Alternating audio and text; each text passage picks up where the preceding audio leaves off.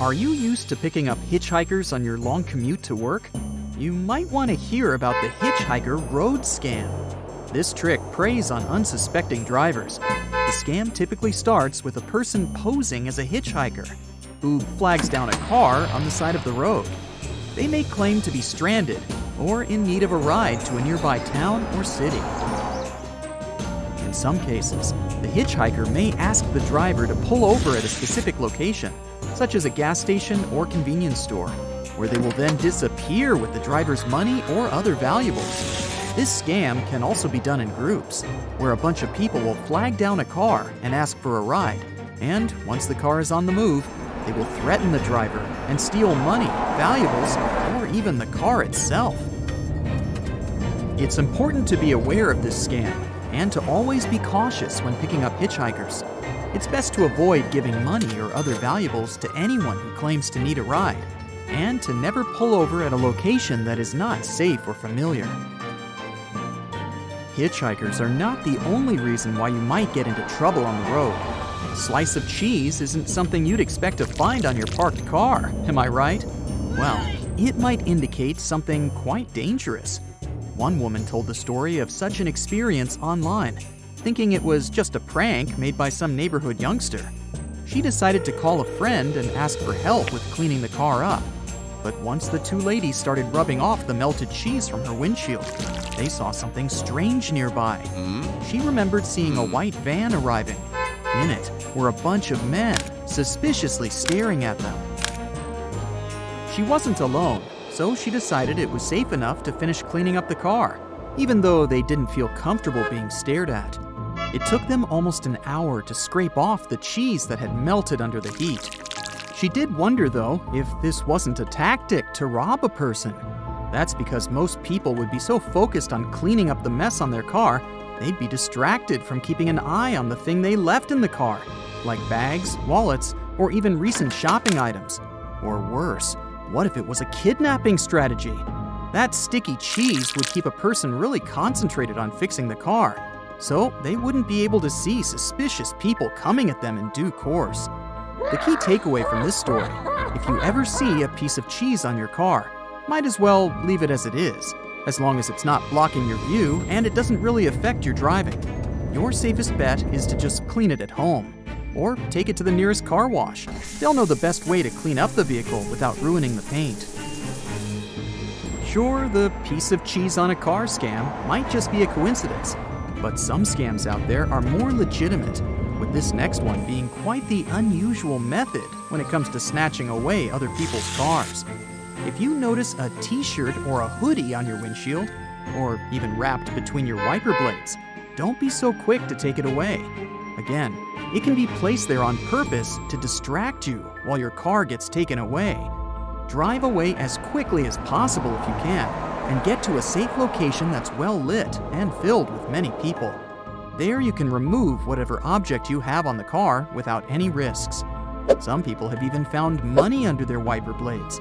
It's easy to imagine that those who left it there probably had the same intention in mind. There are methods to help when it comes to decreasing your odds of getting your car snatched away. Keep your tires turned to the curb whenever you park it. If your car wheels are in that position, thieves are less likely to be able to move around with the vehicle. They'll see that your car requires more time and energy to be moved, so it'll become less of a target. Sadly, scams on the road are quite common, and one of the most widespread types is the infamous tow truck scam. This scam involves leaving oil, metal nails, or glass shards on the road and waiting for drivers to fall into the trap. If your car gets damaged in such a situation, the scammers will suddenly appear out of nowhere and offer to provide towing service at extremely high prices. They'll try to pressure you into using their services because most of the time, they place these traps in strategic locations. They make sure people get stranded where there's low visibility and no gas station in sight where you can assess the damage done to your car. In a situation where you have no other option but to give consent for them to tow your car, they'll also take advantage of the situation and take it to workshops unapproved by your insurance company. This means you'll have to pay even more money to get your car back.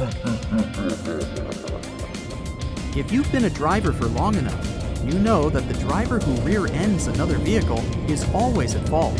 That's because you should always keep a comfortable distance from the car in front of you, so you can safely stop the car in case of an emergency.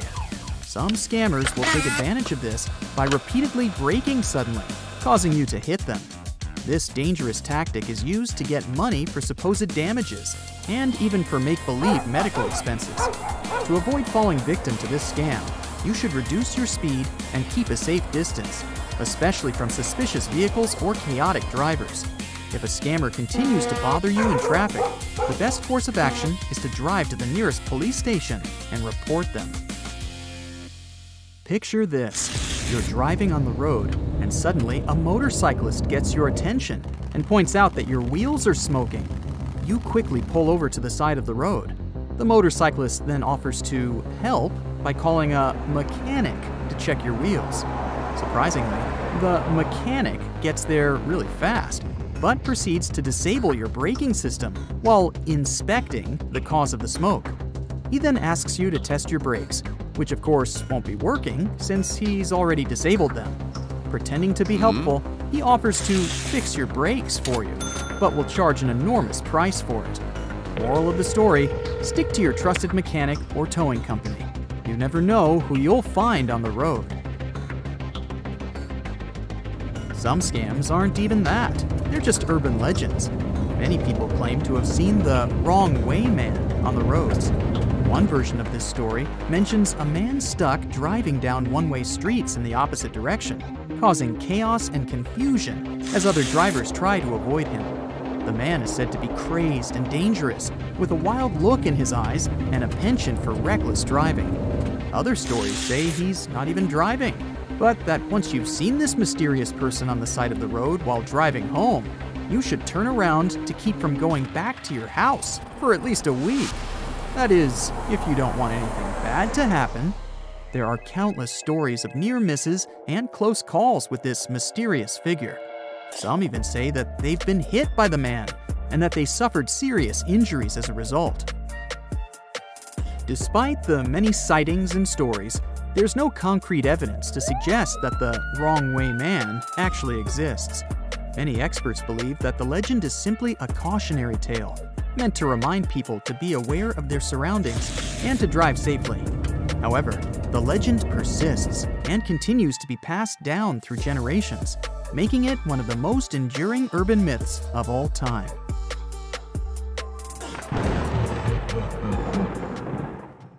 That's it for today. So hey, if you pacified your curiosity, then give the video a like and share it with your friends. Or if you want more, just click on these videos and stay on the bright side.